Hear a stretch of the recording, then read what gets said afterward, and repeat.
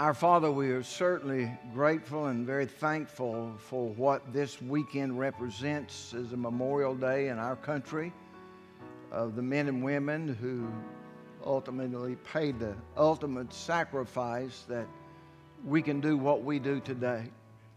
Lord, I pray that everything that we do today is all about you. My heart's prayer is that people will see you high and lifted up above everything else.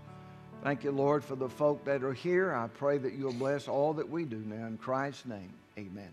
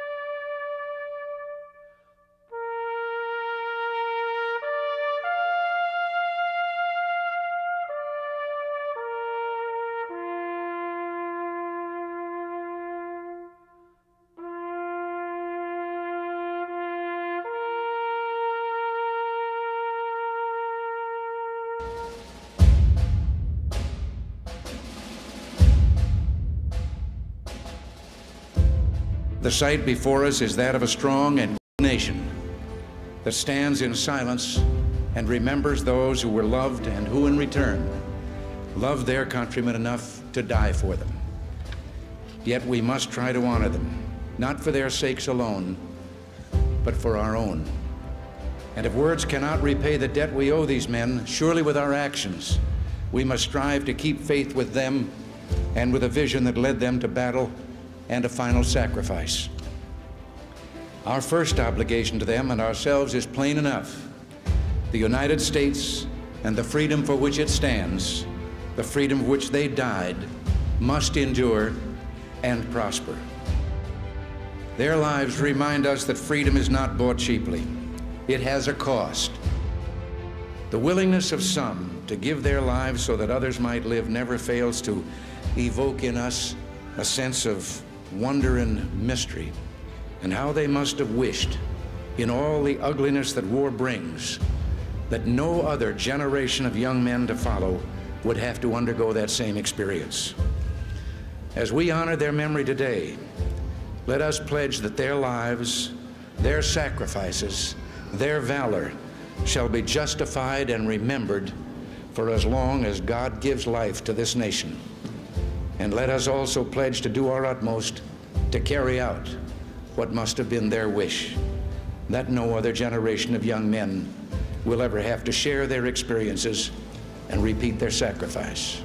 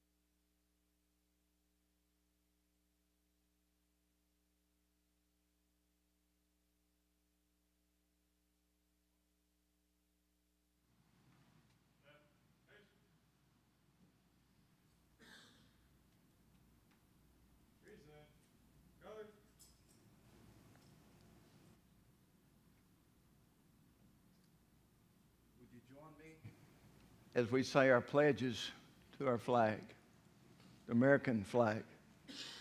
I pledge allegiance to the flag of the United States of America and to the republic for which it stands, one nation, under God, indivisible, with life for all. Now to the Christian flag. I pledge allegiance to the Christian flag and to the Savior for which it stands, one Savior, crucified, and risen, and coming again, with life and liberty to all who believe. To God's holy word. I pledge allegiance to the Bible, God's holy word. I will make it a lamp unto my feet and a light unto my path, and I'll hide its words in my heart that I might not sin against God.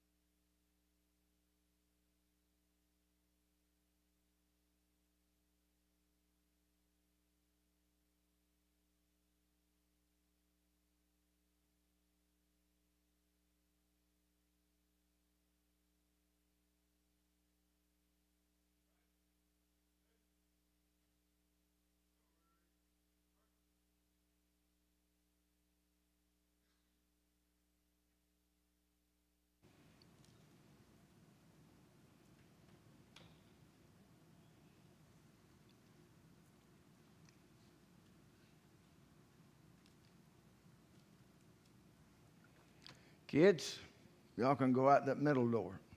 You lead the way. There you go. Thank you for being down here.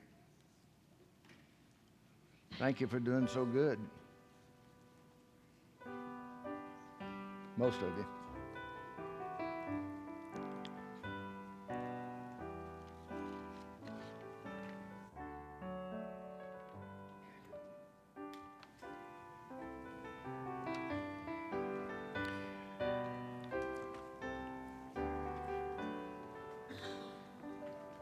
Let's sing this morning. Praise Him, praise Him. You lift your voice with us. Words are on the screen.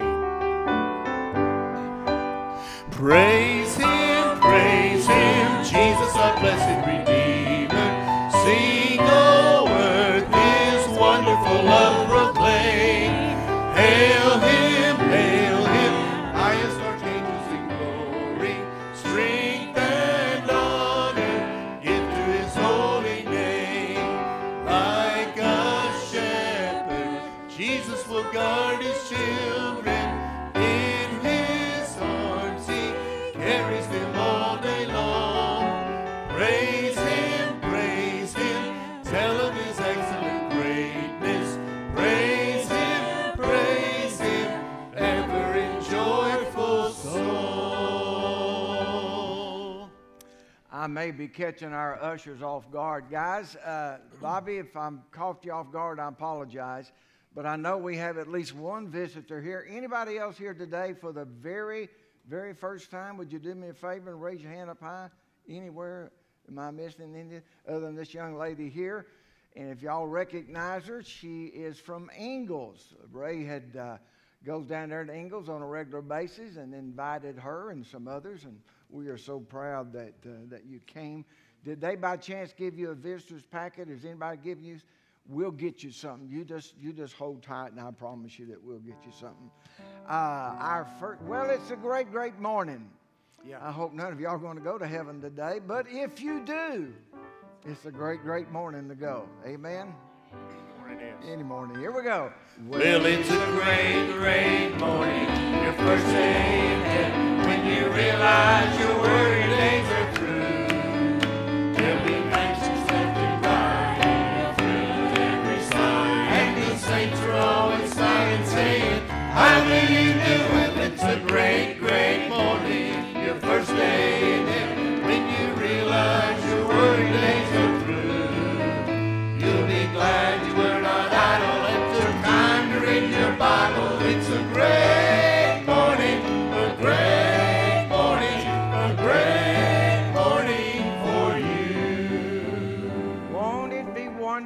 there. Sometimes anything would beat what we face down here in life, you know. But won't it be wonderful there? Here we go. Won't it be wonderful there, having no burden to bear, joyously singing with heart bells all ringing. Oh, won't it be wonderful there? Won't it be wonderful there, having no burdens to bear, joyously singing with heart bells all ringing. Oh, won't it be wonderful Turn around, shake hands. Make people feel welcome.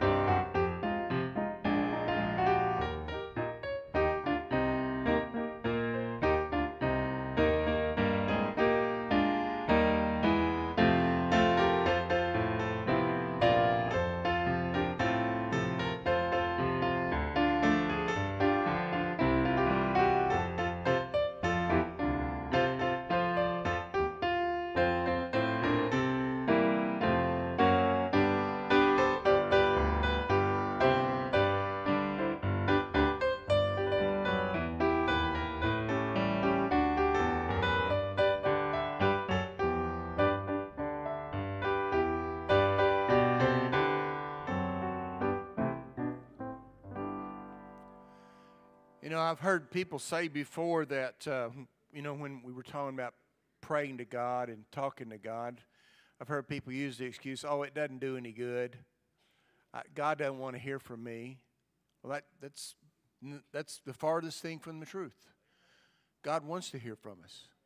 God wants to commune with us. And let me ask you parents, don't y'all like for your kids to talk to you? Well, we wish they'd talk more often. Instead, we get that cold shoulder, that they want to ignore us and all that. But our Heavenly Father wants to talk to us. And the song we're going to do this morning says that it pays to pray because He wants to hear from us. He wants to give us things. The Bible says that He'll give us our heart's desires if we ask for the right reason.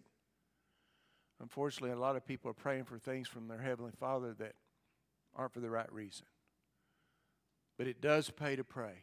And I challenge you this morning Next time you run into a difficulty in life or you need some advice, don't Google it. God it.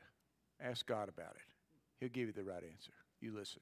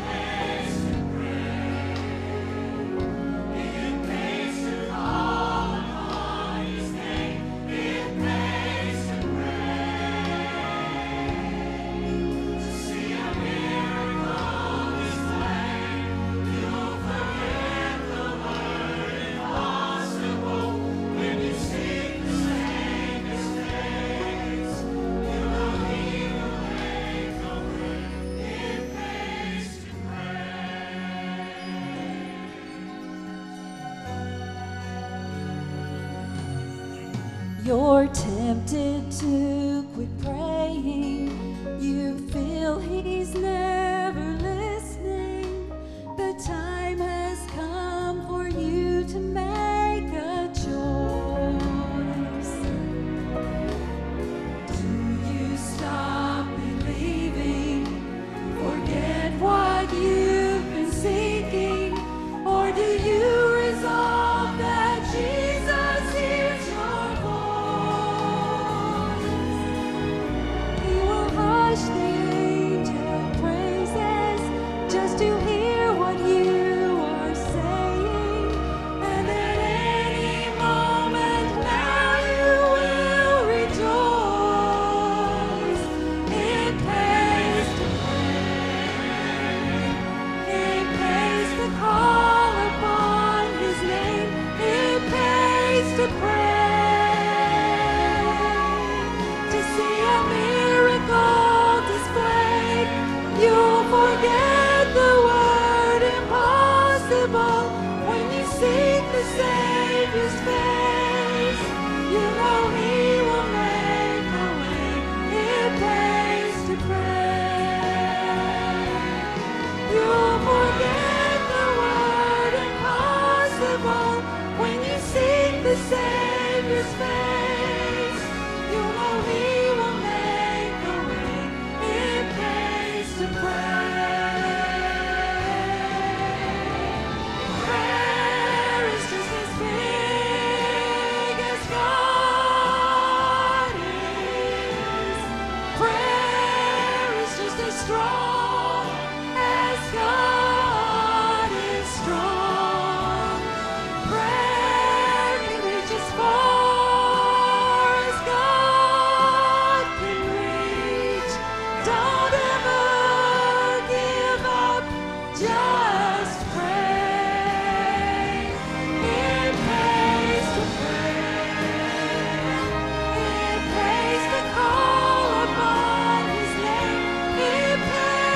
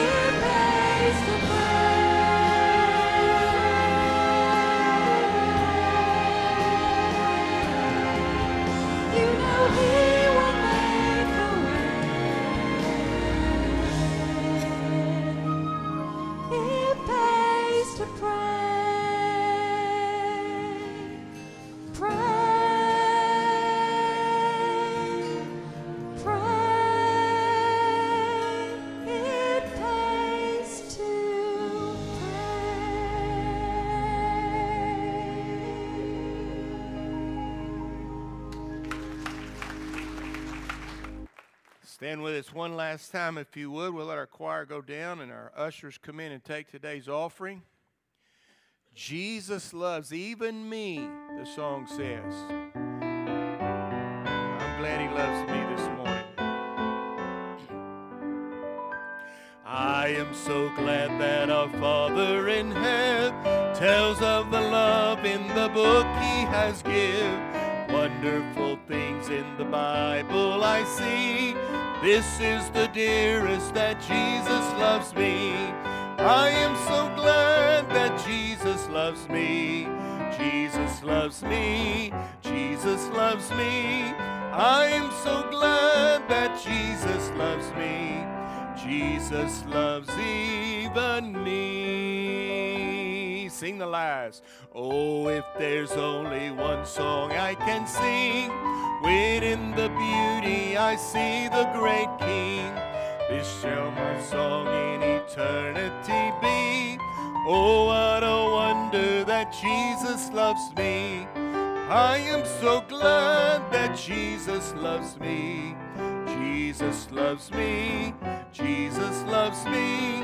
I am so glad that Jesus loves me. Jesus loves even me. Morning, guys. How are y'all? Good? Oliver, you look sharp this morning. Did y'all realize we have one of the grandchildren, Becky and Terry? 3 of them. That's not Molly, is it? Molly, you've gotten so big. I didn't recognize you. Thank you for your help today. Okay? All of y'all. Scary. But Oliver, you look sharp. You know, let's pray. Father, thank you, Lord, so much for your faithfulness. Thank you for how you meet needs in the life of our church. I am in awe for all these years how faithful that you've been in working through your folk now. In Christ's name, amen.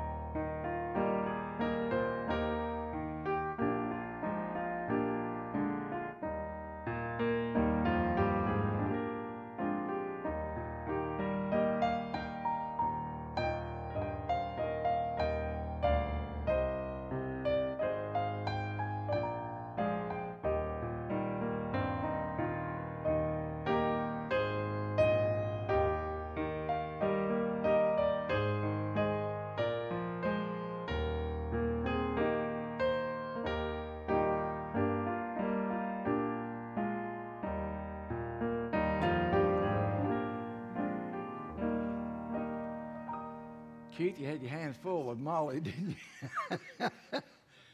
She belongs to him. That's not mine. Okay.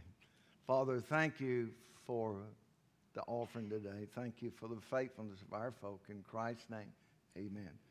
Let me make a couple of announcements. I didn't have a chance to before because of the schedule of our service. There's a Bible verse that's found in the book of 1 Corinthians chapter 4, verse 2. The Bible says this, Paul was writing to the people of Corinth. He says it's required in stewards that a man be found faithful. It's required. That means that's something God expects. In steward is one who's in control of his master's stuff. Okay? And, you know, we've made change of late with a youth pastor, and Chris stepped up to do that. But Chris can't do it by himself, okay? Chris had a position of a children's ministry leader. Now he's youth pastor, so that kind of left an opening.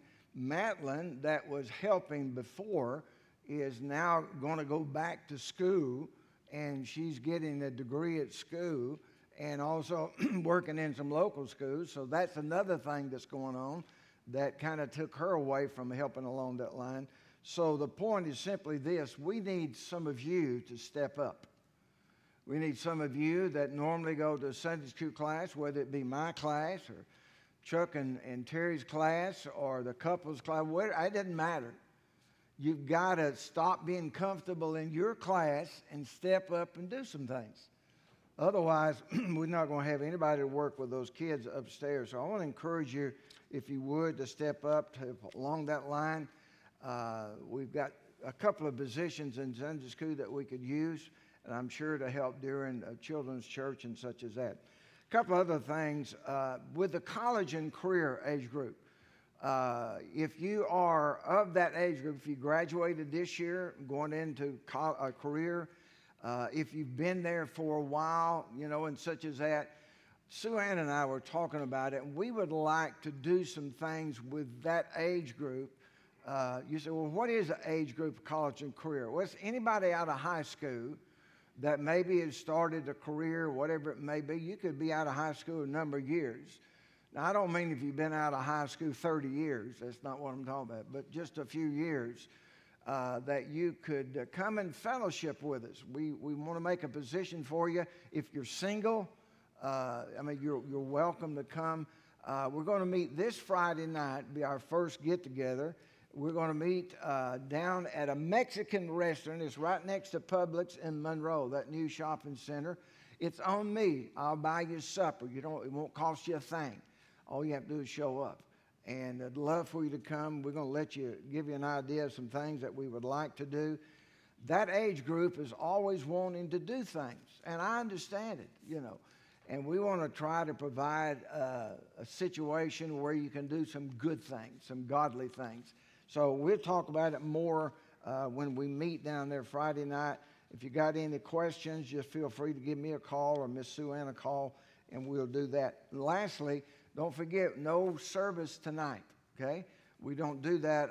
We don't have a Sunday night service on Memorial Day weekend. We've got so many folk today gone on vacation, but we don't do that on Memorial or Mother's Day or Father's Day, so no service tonight. I hope you'll keep that in mind. Oh, one last thing. We're going to have a work day here at church. We do this usually once a year. On June 8th, inside and out. That means we got a place for ladies and gentlemen to help, and we need to do this desperately. That's a Saturday, June the 8th, from 10 to 12. Okay. Jim's going to come and sing for us this morning. I like the title of this song. It ought to be a message for each of us, a challenge for each of us. We ought to brag on Jesus every chance we get. You listen to the song.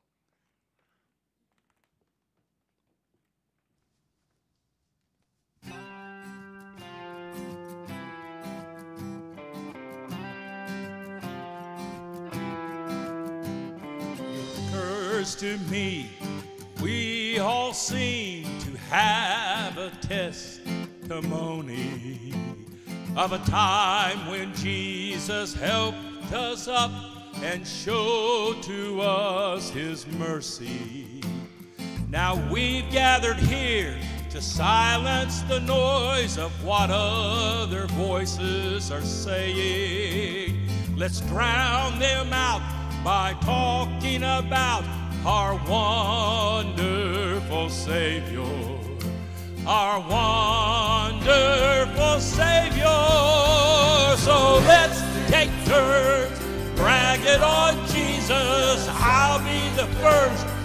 tell what he's done. He brought me back from the edge of destruction, and he gave me a life that I don't deserve. Could I take a moment to talk of his grace, how his mercy found me when I ran away? I know he desires the praise of his people, so let's take turns bragging on Jesus.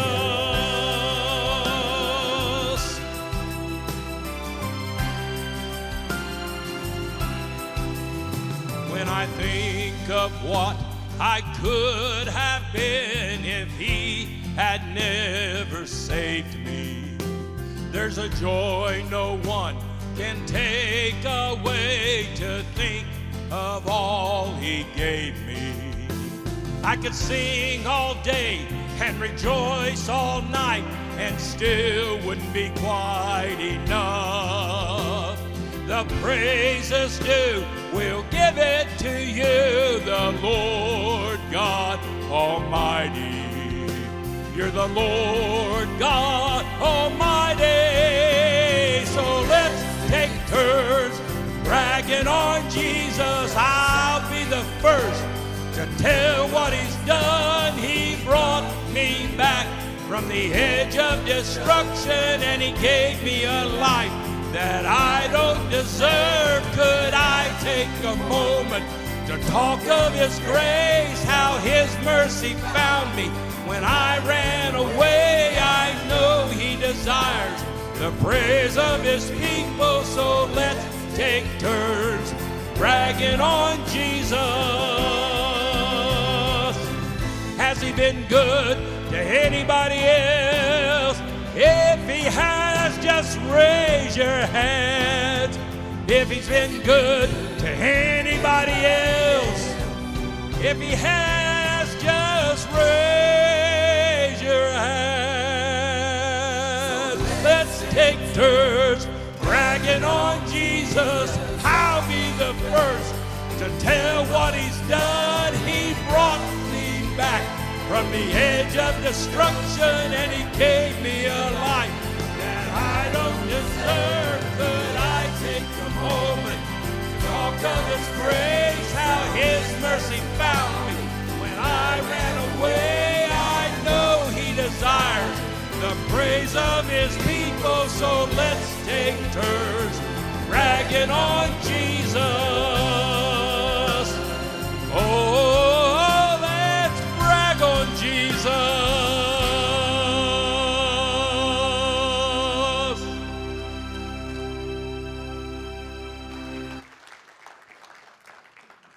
You know, for the life of me, I have never figured out why they give him a microphone. God knows he doesn't need one. Take your Bibles, if you would, and go with me to the book of Hebrews. Hebrews chapter number 11. I'm going to read a few verses, starting with verse 32. And probably several of the verses that most of y'all don't read. In all honesty, you normally stop somewhere before you ever get to verse 32. But there is so much faith found in verses 32 through verse 40 about the faithfulness of people and how good God's been and how good God is in our hearts and lives, not only back then, but in our lives today. So I'll make a couple of comments as I read along here, and then we'll pray. The writer of Hebrews says, begin with verse 32, "And what shall I more say? For the time would fail me to tell of Gideon and of Barak and of Samson and of Japheth and of David and also of Samuel and of the prophets." All of these men listed in this verse held positions of power and positions of authority, but they were being recognized for what each one had accomplished by their faith in God. Chapter 11 of Hebrews is all about faith. It's not about an accomplishment and such as that, other than the faith that you had in order for God to accomplish what God accomplished through you. When he made mention of Samuel there, Samuel was the last of the judges and the first of the prophets. Verse 33. Who through faith subdued kingdoms? Talking about those in verse 32. Who through faith subdued kingdoms, wrought righteousness, obtained promises, stopped the mouth of lions. Subdued, that word literally means to conquer, conquered kingdoms. Joshua the judge and David the king. And he talked about the wrought the righteousness, referring to the righteous kings. And there were a number of righteous kings in the southern kingdoms. Y'all remember, and this is not a historical lesson this morning, it's about what took place in the nation of Israel when they split. There was a northern kingdom and the southern kingdom. The northern kingdom had 10 of the tribes of Israel. The southern kingdom had only 2. But of all of the kings in the northern kingdom, there was never one righteous king. Not all of them. They all ungodly, unrighteous kings. They turned to idolatry. They turned to pagan worship and such as that. Only some kings in the southern kingdom, such as David and Solomon and Asa and Josaphat and Josiah and kings like that. Hezekiah was a good one. But he went on to say in verse 34, quench the violence of the fire and escape the edge of the sword. Out of weakness were made strong, wax valiant in fight, turn to the flight of the armies of the aliens. He's describing all that these things, all these kings had done. Talks about the 3 Hebrew children. Talks about escape the edge of the sword. That's talking about David and Elijah and Elisha. Out of the weakness were made strong. He's talking about Gideon and Samson and Hezekiah. He says in verse 36, and others had trial of cruel mockings, scourgings, yea, moreover, of bonds and imprisonment. They were stoned. They were sawed asunder. It's believed that Isaiah was sawed in half by a wicked king. They were sawed asunder, were tempted, were slain with the sword. They wandered about in sheepskins and goatskins, being destitute, afflicted, and tormented, of whom the world was not worthy.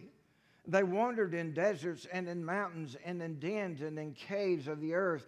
And all these, having obtained a good report through the faith, received not the promise. Notice verse 40.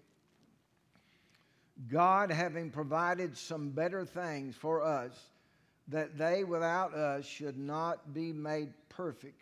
Talking about perfect in their faith or complete in their faith. Here's what I want you to understand, one thing out of these verses. All that these people did, all of these heroes, whether it be men or women, and how they were recognized, how they were remembered because of their faith in God and what God done. We need to be careful never ever to forget those that were willing to pay the ultimate price that you and I could do what we do today. Otherwise, we could not do what we do today. And the same heritage that these men in Scripture has handed down through all these centuries, there's men in America that's also handed down so that you and I could do what we do today. Guys, Jake and Jack, y'all need to understand, y'all couldn't do what y'all do today. Y'all couldn't go play in a high school game today without men and women that had laid down the ultimate price that y'all could do what y'all do today. Sometimes we lose sight of all that. Sometimes we forget of the ultimate price that was paid that we could do what we do in our hearts and lives. Father, I pray for these few minutes that we're going to take today, Lord, that you'll help us to remember and never soon forget the price that was paid that we can do what we do today in America.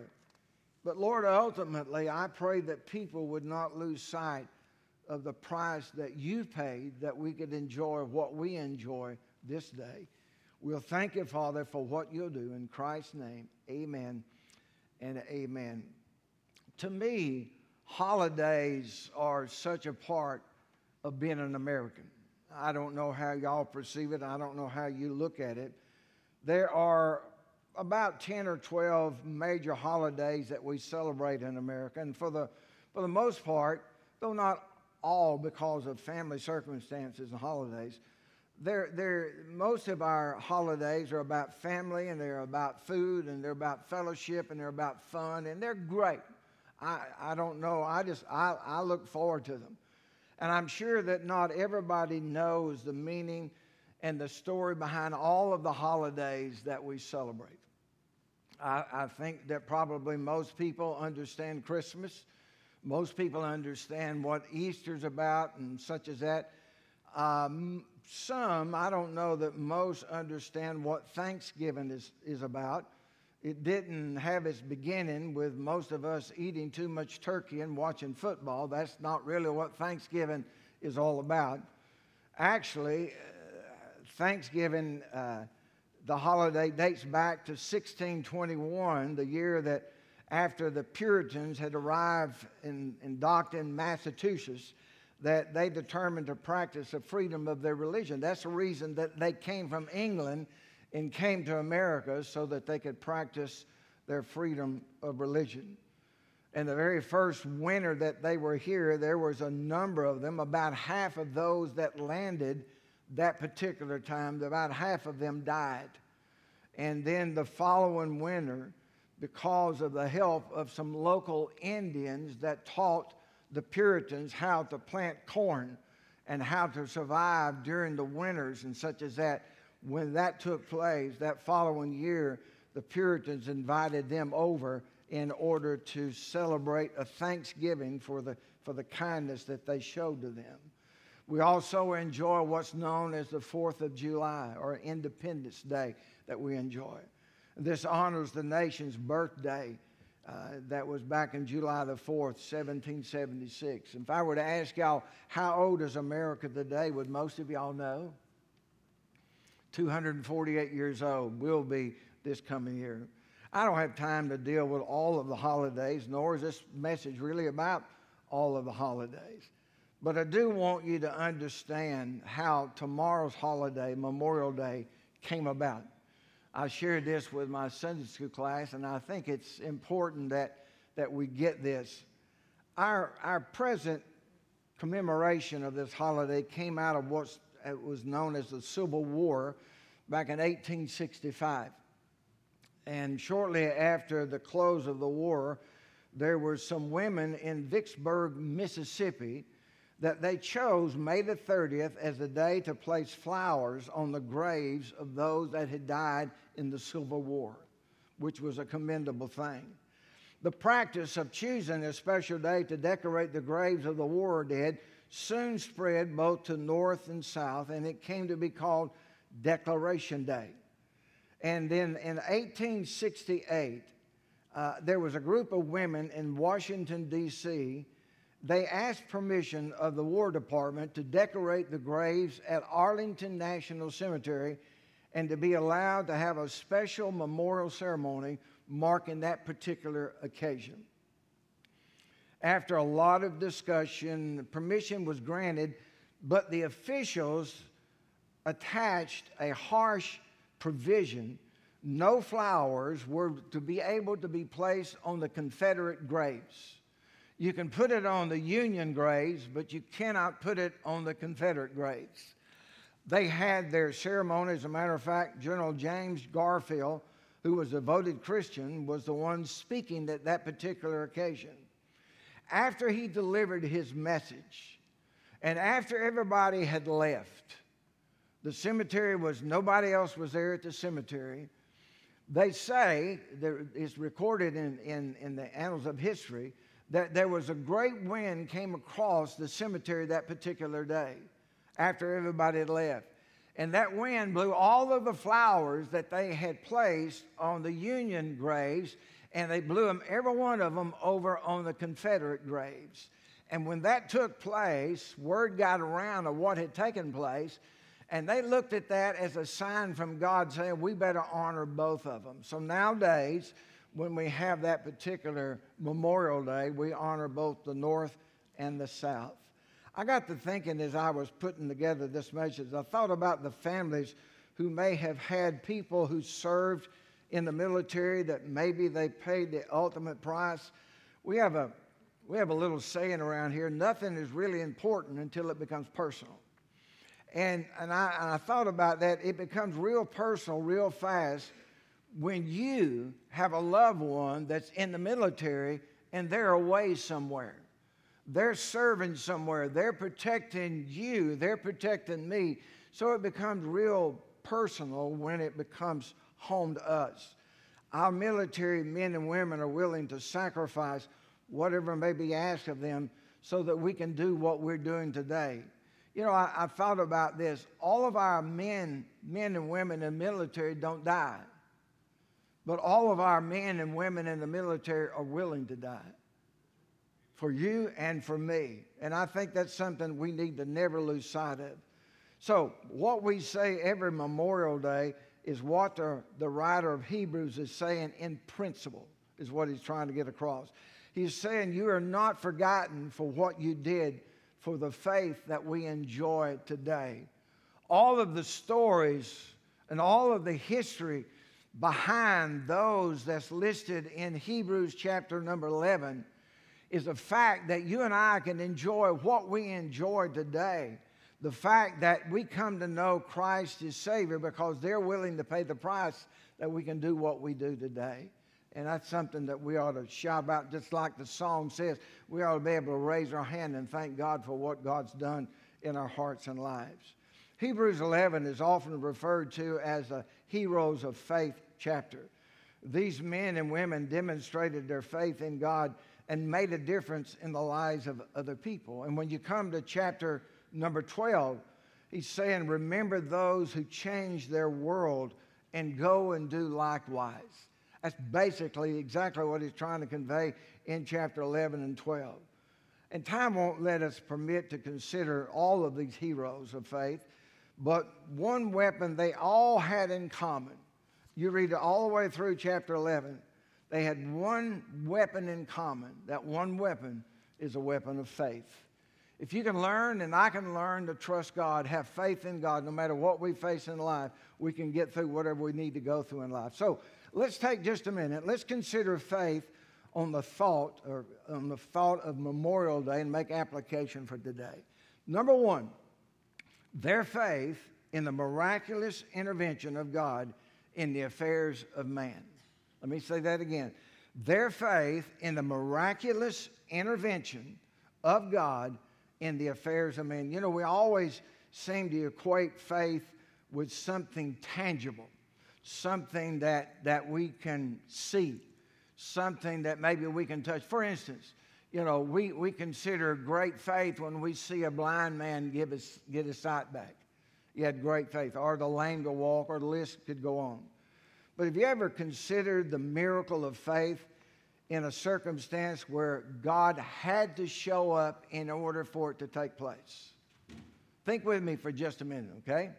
It had to take place in order for God had to show up in order for it to take place. I read this article, or story actually, it's a real story. There was a blind girl. She was caught in a fire.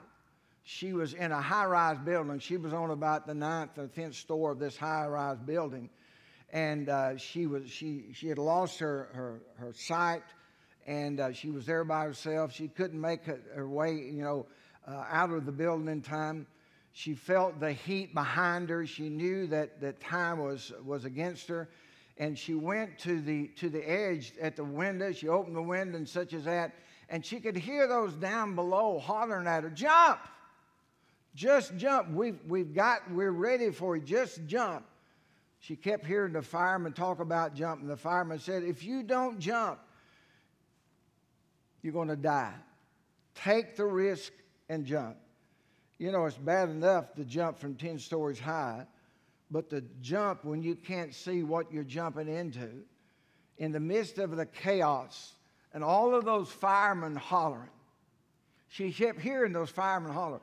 But all of a sudden, she picked out one voice, and she heard this voice say this, "Jump, baby. Just jump. I got you." And the little girl said, "Daddy, is that you?" And he said, "Yes, baby, it's me. You can jump." And lo and behold, she jumped out And Christ is the same way. Christ is inviting us to jump. He knows that we're nervous. He knows that we're scared to jump, but we just need to learn to jump. Remember, we're talking about jumping into the arms of Christ. I read this other story. It's not the same kind of story, but there was a man one time slid over the side of a cliff. And just before he was falling all of this distance down, he grabbed a hold of a branch, just barely grabbed a hold of this branch, and he was dangling over this cliff hundreds of feet high. And he screamed out, "Help me, somebody help me." And there was a voice came out of the sky, "Do you believe that I can help you?" The man responded, "Yes, I believe. Please help me." And the voice came out of the sky again, "Do you believe that I have the power to help you?" "Yes, I believe. Please help me." "Do you believe I love you enough to help you?" "Yes, I know you love me. Please help me. Oh, please help me." And the voice came out again and says, "Oh, because you believe, I will help you. Now let go." And there was a long pause, and the man that was hanging there said, after a brief silence, "Is there anybody else up there?" You know. And sometimes I think that's basically the way that we are. We want to see a faith, something that we can see. I want you to look in your Bible. If you look at chapter 11, look what he says. Go back to verse number 7. It says, "By faith, Noah, being warned of God of things not seen as yet, moved with fear, preparing an ark to the saving of his house, by the which he condemned the world and became heir of righteousness, which is by faith." I don't know how y'all are when you get to heaven. I don't know who you want to meet first, but Noah is on the top of my list of people that I'd love to sit down and talk with. Noah believed God, that God was going to do something that had never done before. You know, because Noah's faith and his family, Noah followed the instruction of God. You have to understand, when God told Noah, "Noah, I want you to build an ark. I want you to build a boat." Well, you know, that sounds good to you and that sounds good to me, but the thing you have to understand, it had never rained up to that time. And he was asking him to build this ark out in a deserted place where there's no water whatsoever. But God said, "I want you to build it." And I was wondering as I was reading through this portions of Scripture, Noah's faith impacted his family. There wasn't but 8 people saved during the flood. There was Noah, Miss Noah, his 3 sons, Shem, Ham, and Japheth, and their wives, a total of 8 people. And Noah's faith impacted his family. And I thought about that. I thought, does your faith impact your family? Does your faith that you say that you have, does it make a difference in those that are watching you? And or will your faith impact other people? If you look again in Hebrews chapter 11, look at verse 8. By faith, Abraham, when he was called to go into a place where he should after receive for an inheritance, obeyed and went out not knowing whether he went. In other words, he didn't know where he was going. Verse 9, by faith he sojourned in the land of promise, as in a strange country, dwelling in the tabernacles with Isaac and Jacob and his heirs with him of the same promise. For he looked for a city which had foundations, whose builder and maker is God. Through faith also Sarah herself received strength to conceive seed, and was delivered of a child when she was past age, because she judged him faithful who also had promised. Therefore sprang there even of one, and him as good as dead. You know what that means? Abraham, when all this took place, Abraham was 99 years old. He says he was good as dead. There wasn't nothing going to take place. And Sarah wasn't far behind him.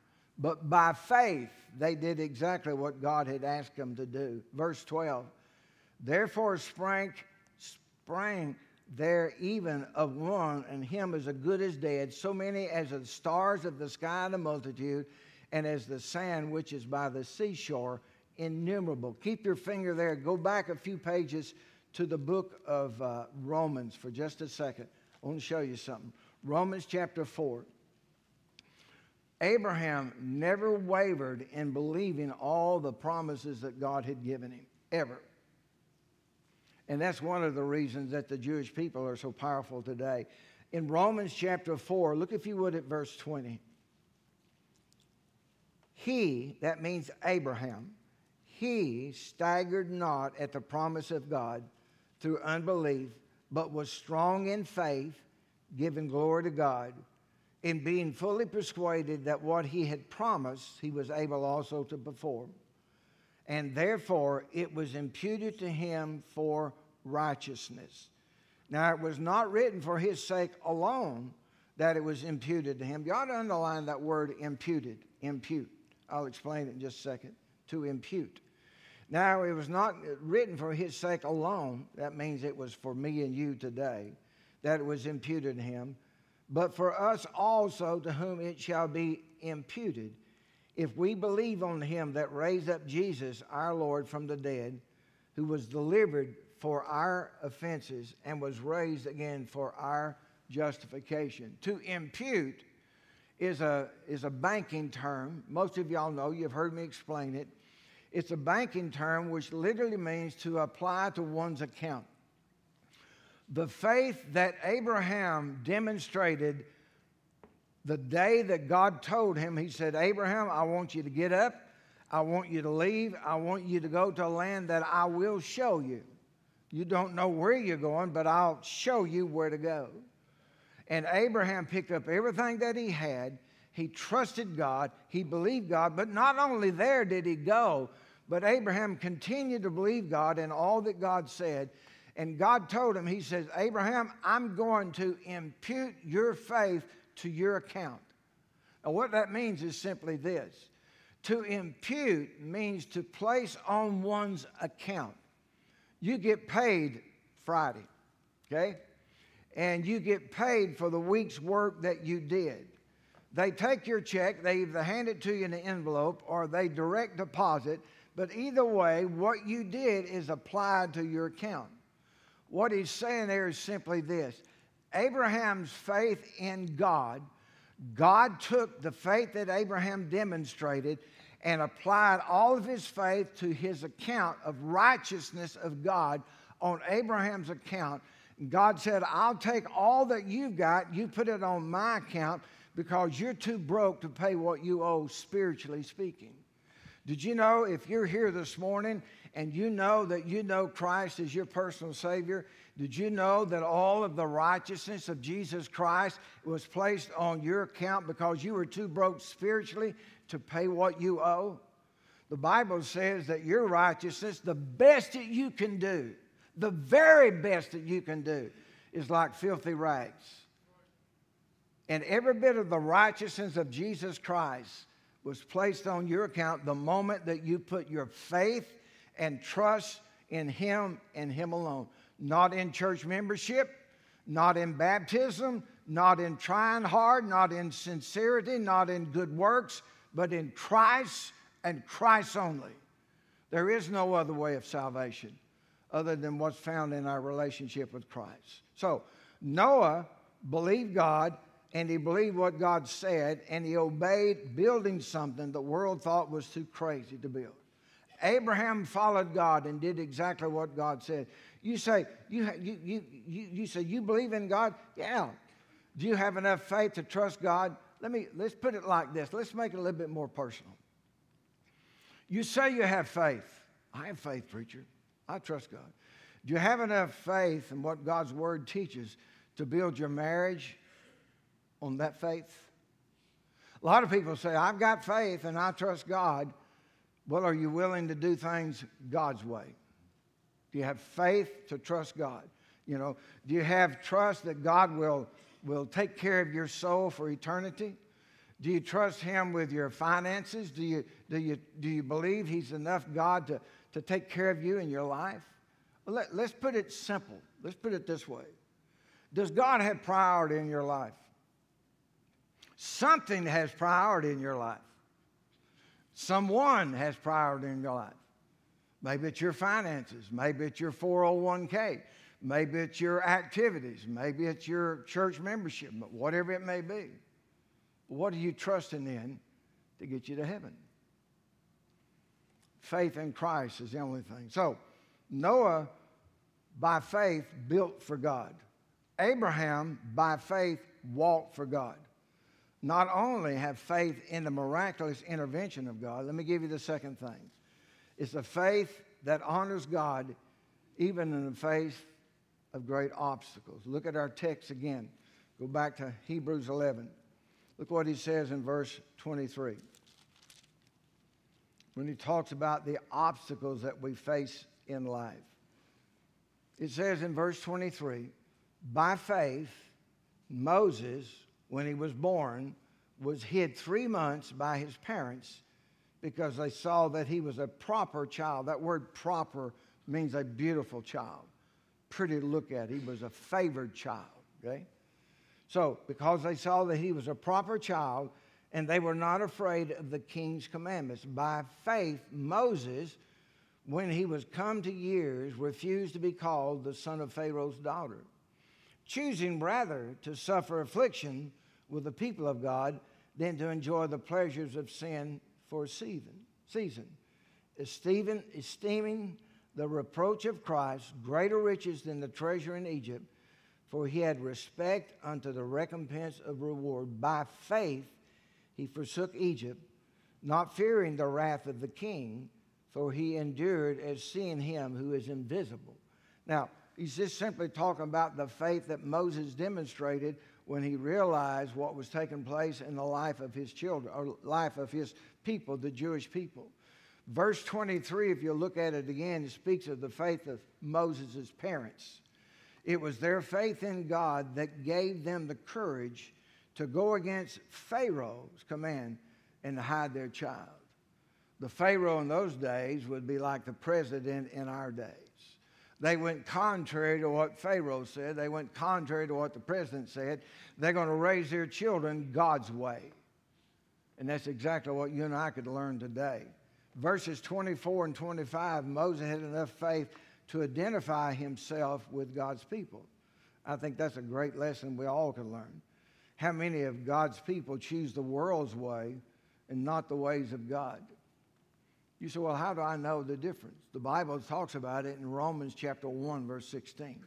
For I'm not ashamed of the gospel of Christ. Are you ever ashamed of the gospel? You ever ashamed of your relationship with Christ? Are you ever ashamed to bow your head and say grace when you're out in public? You say, well, I taught my kids, say, no, we're not going to eat. Wait a minute. We're not going to eat until we pray. Let's thank God for our meal. But you get out in public, I don't know that I can do that. You have what we call the napkin prayer. You know what the napkin prayer is? You're sitting at a table, getting ready to eat. You're at a fine restaurant, people all around. And you know you got your kids sitting here and your husband or wife sitting there. And it's really time to pray. They brought the food, they set it down, and you know what you ought to do. Here's the napkin. Oh, I dropped my napkin. Lord bless the food. Thank you for the food today. Pick it back up. All right, we prayed. We're good. For I'm not ashamed of the gospel of Christ. For it's the power of God. Don't be ashamed of Christ. I think a great lesson of faith that we learned about Moses was he feared Pharaoh so little because he feared God so much. That's a great lesson we all could learn. And then in verse 27, seeing him who is invisible. Is that not what faith is all about? Being able to see him who is invisible. That's what chapter 11 verse 1 is about. Question. Let me ask you a question. When was the last time you demonstrated faith in the face of great obstacles? Think with me for just a minute. The entire nation of Israel was impacted at the result of one man, Moses. Can you imagine what an impact that your life can have just in your family when you're willing to demonstrate faith, to trust God, when you go contrary to everything else that the world's got to offer? Who sees your faith in face of obstacles and is compelled to believe God and God's word if you can stick by it? Let's put it this way. How's your faith impacting your family and your friends, those that you work with, those that you play ball with, those that whatever you do with? How's your faith impacting them? We are the best Christians somebody knows. They're watching your walk. They're watching your talk. They're watching how you live your life. And your life is impacting people in one way or the other.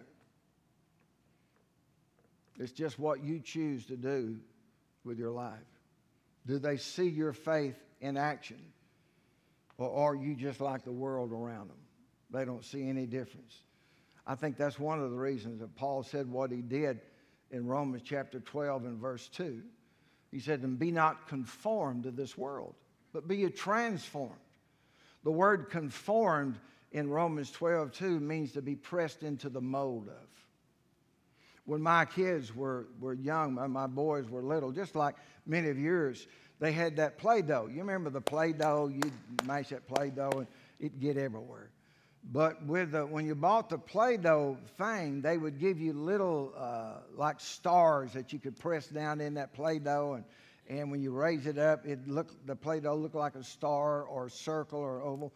That's exactly what he's saying there. Be not conformed to this world. Don't be pressed into the mold of this world, but be ye transformed. How? By the renewing of your mind. How? By the Word of God. It's God's Word that will make your mind new. It's no wonder to me that so many believers who profess to be believers are so much like the world because they've not allowed the Word of God to get into their mind, into their thinking. Because look here, once the Word of God gets into your mind, it gets into your heart. Once it gets into your heart, it gets into your feet. And once it gets into your feet, you ain't the same.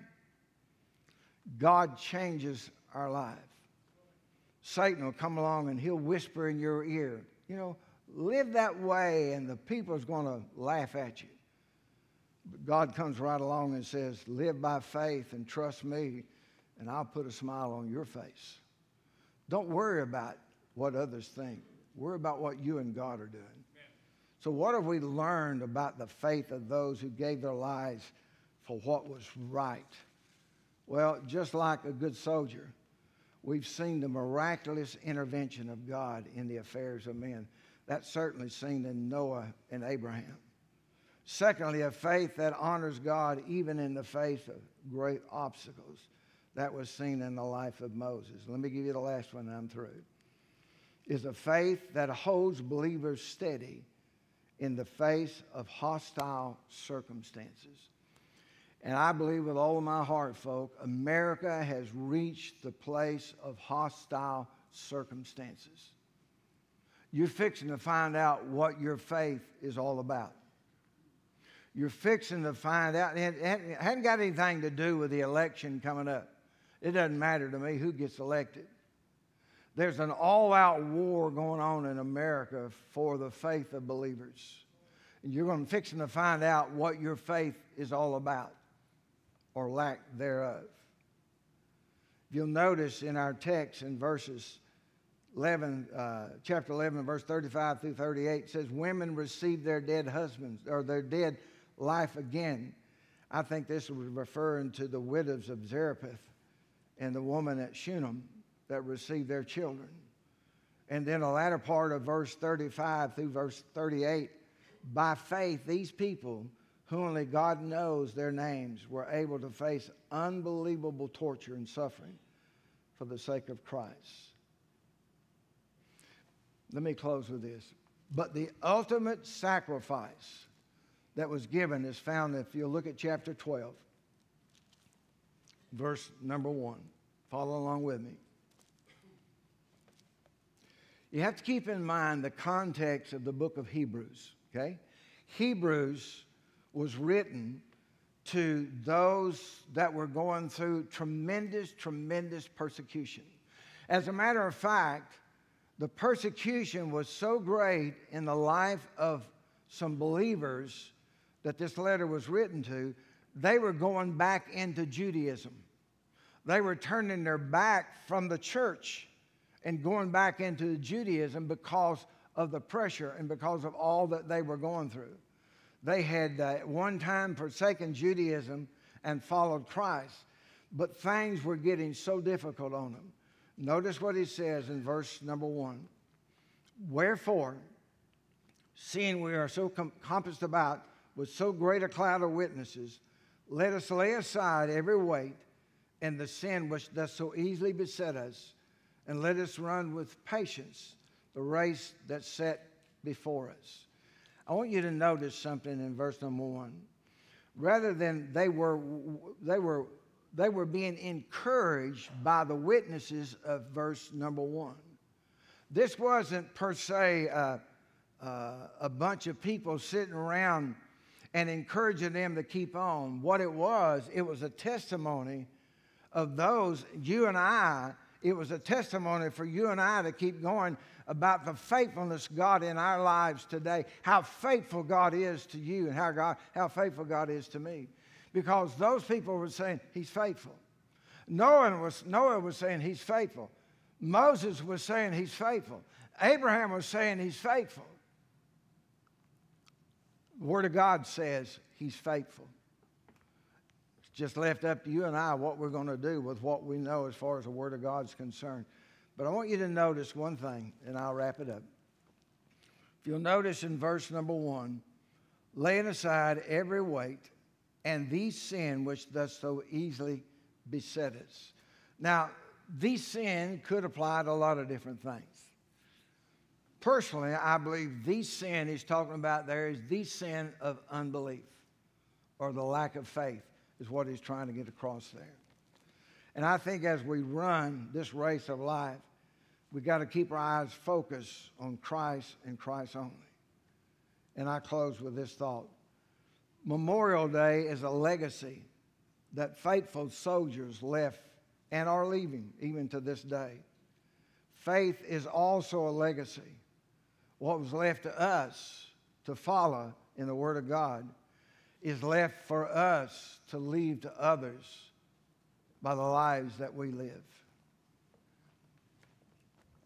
You know, I'm the kind of individual, I don't know about y'all, I'm kind of an individual when I buy something new, if I buy a tool, well, if I buy a table, you know, let's say a little card table, then I throw away the instructions how to put it together. Just like every man, I just throw them away. I don't need that. I'm good. I'm fine. Okay. And about 7 hours later, I try to find the box. Because if I can find the box that's got the picture of the table, I can put it together. I just need a picture. That's all I need. I don't need all of those step 1, step 2, because they have an engineer write those directions that's never put a table together in his life. He's never seen a table before in his life. He uses words that I can't pronounce. But you show me that picture. It's kind of like that flag. Ain't that cool flag? I thought it was pretty cool. We got that last week in Hiawassee, or week before last. I look at that flag. I know what that flag stands for. I understand it. Okay? It stands for the freedom that I enjoy, the liberty that I enjoy. It stands for the fact that men that shed their blood that we might enjoy what we enjoy today. Every time that I look at the flag, I have a real problem with anybody that desecrates the flag. Real problem. Okay? And I look at that flag. But my thought is, he closed Hebrews 11 out, talking about Hebrews chapter 12, verses 1 and 2, by the example that we see, by the example that you leave. Let me put it like this. Let's say, for instance, Michael, I'll pick on you for just a minute, okay? And I'm through. Michael is going to leave an example. He has really been working a lot with Clay. He's a good friend of Clay. Clay was one of the young men that was carrying the flag this morning. He has sacrificed his time. I'm not saying sacrifice. He's given his time to encourage him. Clay doesn't have a man in his life, and he's just really been a friend to him, okay? And stepped up and did that. Now, I don't know whether he realizes this or not, but I can promise you one thing. That boy will never forget you. He'll never forget the example that you set. He'll never forget the faith that you demonstrated, ever. I have a young man that made a difference in my life growing up. Wasn't my daddy. I wish it had been, but it wasn't. This young man, he and I, we grew up together. We were like brothers. He went into the Green Beret. He was special forces and such as that. But his life impacted my life so much that had he been stupid, I would have been stupider, if that is a word. I don't know if that's a word. Because I would have stepped in I would have walked right after him.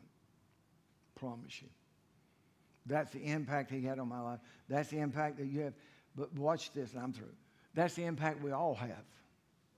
We all are an example of faith in some capacity, big or little. We're it. We're leaving the legacy of faith to the next generation. We can either water it down or we can enjoy it. One or the other. Father, I guess we could go on and talk more and more about the importance of faith, and it is vital. God, if we don't carry faith into this next generation, they're not going to have it. And Lord, I pray for those in this room this morning. Number one, the Bible says, not the preacher, the Bible says, faith cometh by hearing, hearing by the word of God. The Bible says, for by grace are you saved through faith, and that not of yourselves. It's a gift of God. So, Lord, I've done my best to tell people that we're saved by the grace of God. We're saved by faith in Jesus Christ, because it's not what I think, it's what God's Word says. And if there's anybody in this room that's trusting in anything other than Jesus Christ and His shed blood upon the cross of Calvary, they'll die and go to hell. There is no other way to heaven other than through Christ and Christ only.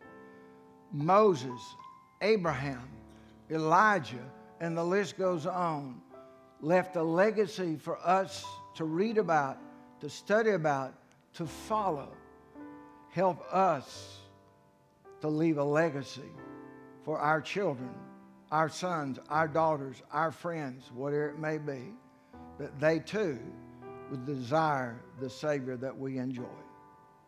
For that we're grateful. In Christ's name we pray. Amen and amen. Let's stand.